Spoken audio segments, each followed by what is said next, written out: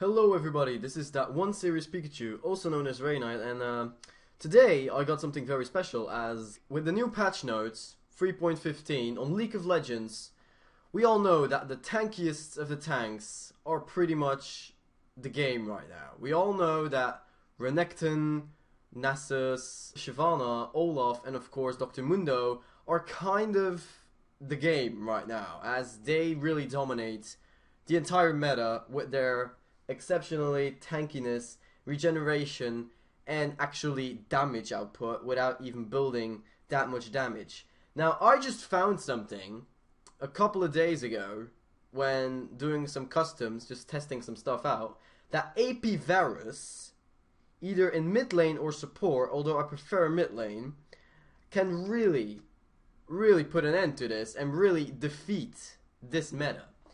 Now, this might sound strange, but let's just get into it right now. Okay, so as you guys can see here is that there's only two skills of him that really apply to AP Varus, and that is his Blighted Creever and Chain of Corruption. Now, Blighted Creever pretty much puts up with the fact that it does more magic damage with each auto attack, as well as an extra 0.25 AP bonus ratio. So that means that with 1/4 of your AP will actually bring more magic damage. Now, I calculated this with a build, so it says that it does plus 26 and then plus 136, right? But that's with my build, so just think of the 26 right now. And also, it does 5% with each auto attack.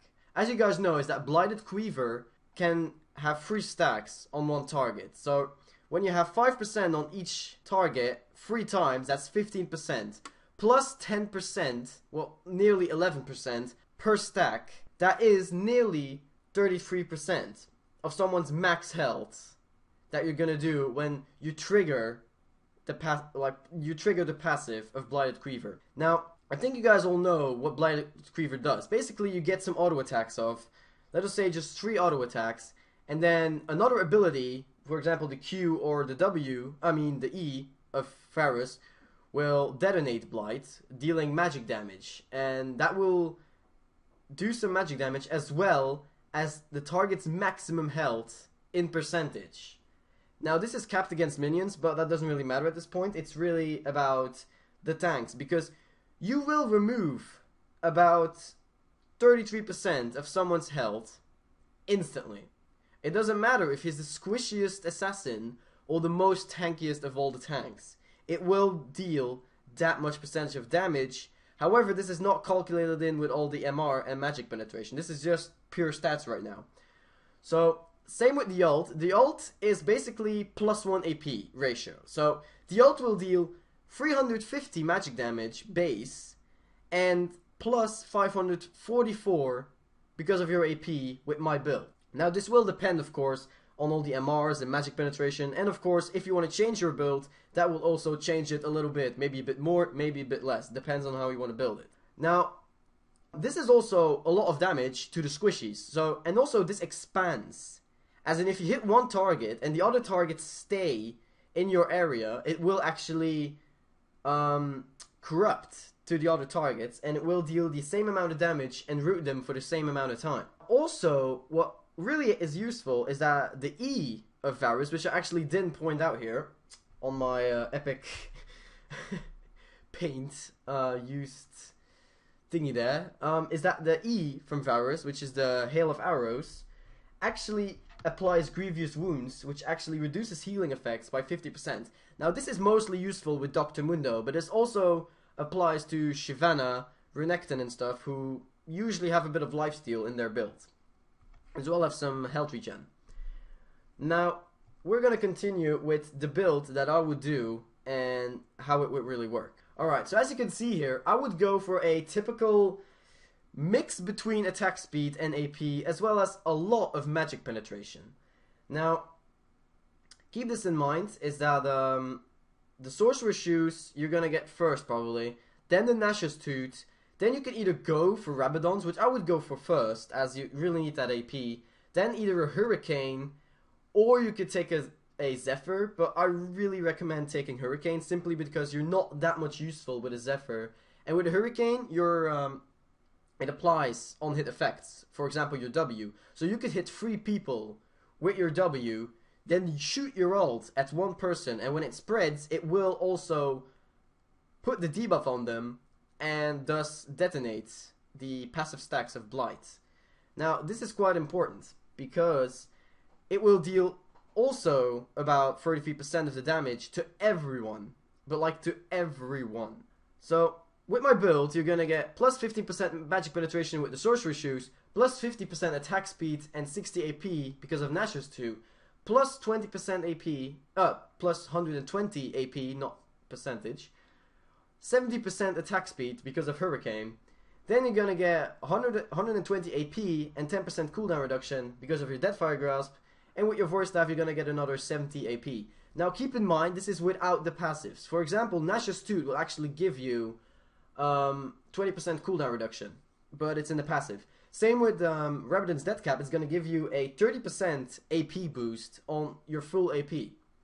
Now, all these items have passives, and I'm not gonna go over them because you probably know what they do, and I don't really need to explain it to them.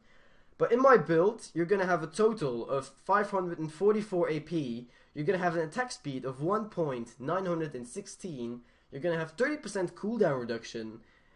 This is also with runes and masteries, which I will show you later, and also with a magic penetration of 39%, which will go first, and then another base 21 magic penetration, which pretty much will just remove the MR of the enemies without just really putting a percentage in it, just the base of it.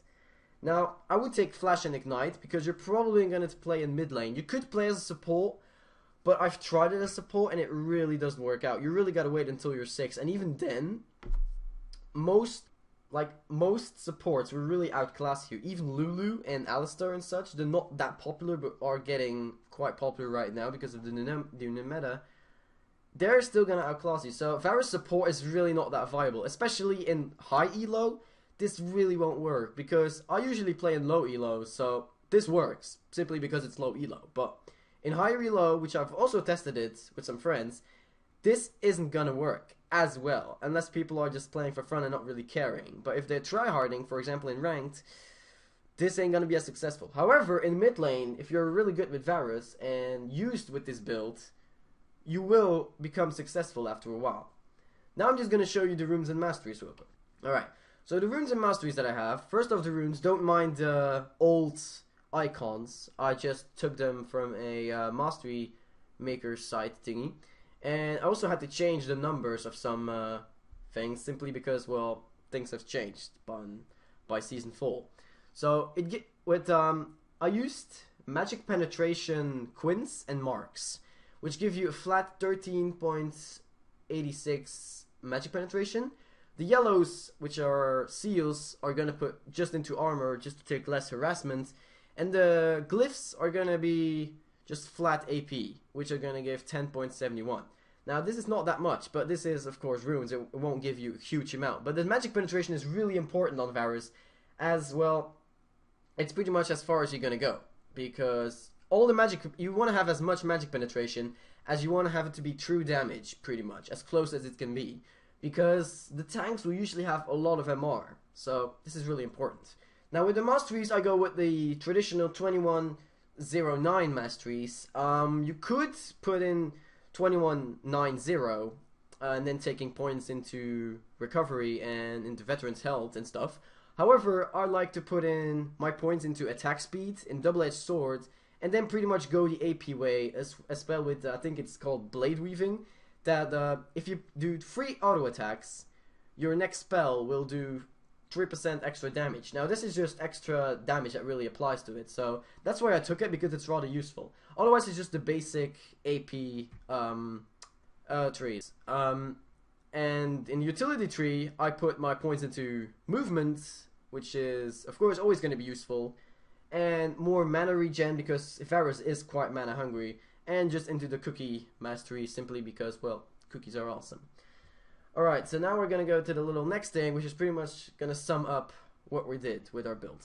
Alright, so with my build, you can see that you have plus 136 on your Blighted Quiver per auto attack, as well as the maximum damage that you will deal if it gets detonated is with one stack it's gonna have 5% plus 10.9, and if you have 3 stacks on someone, you'll deal 15% plus 30 to 32.7% of the target's max health. Now this is in percentage, so this will basically remove about 50% of Mundo's health, for example, or Shyvana, Olaf, or anyone. Now, considering you can do this, is not even taking into account that you're doing the base damage of your skills. Just like if you do 3 auto attacks and then do your ult, you're gonna deal massive amounts of damage, probably removing about 70 to 75% of the enemy's health. And it might actually one-shot someone if it is a squishy target, such as, for example, Orianna, or any AP mid, for example, like Ziggs, which is also very popular right now. And it would also do tons of damage to the support and the jungler, and of course the AD carry if you would reach him. And keep this in mind, because I really want to try this out. So this is basically a call out to every League of Legends player to try this out. Also, I would like to thank the League of Legends wiki for well, giving the information. You can find the info at leagueoflegends.wikia.com/wiki/Varus. This is where I got my information. I edited a little bit so so it would apply to my own build, and then you would really see what the damage is. Now, you gotta know is that Varus is really weak in the early game as AP, as his base damage is non-existent, because you level your W first, then your E, simply because of more base damage and mobility and utility it brings, and then only your Q as last, as you only need 1 point in it to pretty much detonate your passive of your W. Because your Q base damage is actually not that high, it just scales really well with AD, which you don't really have. So it's really only used for detonating, but Chain of Correction can actually be useful as it slows, and it also detonates, and I think it's more useful if you put the cooldown on it. So also keep in mind that you have 30% cooldown reduction, so you will be using your skills a lot more than usual, so you gotta keep that in mind. And I think this is pretty much gonna be the end of the video. So I'd like to thank everyone right now for watching my video, and I hope you will give this a try. Just try in a normal game to get AP Varus in mid lane, or support, depending where you get. And please tell me in the comment section below how it went, because I think this was really a meta-changing thing, because tanks are the way to go right now, and Varus completely annihilates tanks right now. So if tanks get annihilated, what are they gonna do? I mean, there's no protection anymore, and the AD carry is gonna be free to go. Now you could use AP Varus in bot lane as the AD carry role. However, then you are pretty much weak, because you gotta remember you don't have lifesteal. You're pretty much an AP mage right now. So keep this in mind. So I would really like you guys to try this out for yourself on whatever elo. If you're bronze, try it. If you're diamond, try it. I mean, I want to see how it goes on every elo, and we can maybe bring this into the meta, because I think this has real big potential. As with the new patch notes, this is gonna work perfectly. Now, tanks are gonna get nerfed next patch with the Sunfire and the Spirit Wizards getting nerfed, but this will probably still keep into account that it will probably still be a menace. So I hope you guys enjoyed. Please give a rate, comment, and subscribe, and I'll see you guys later.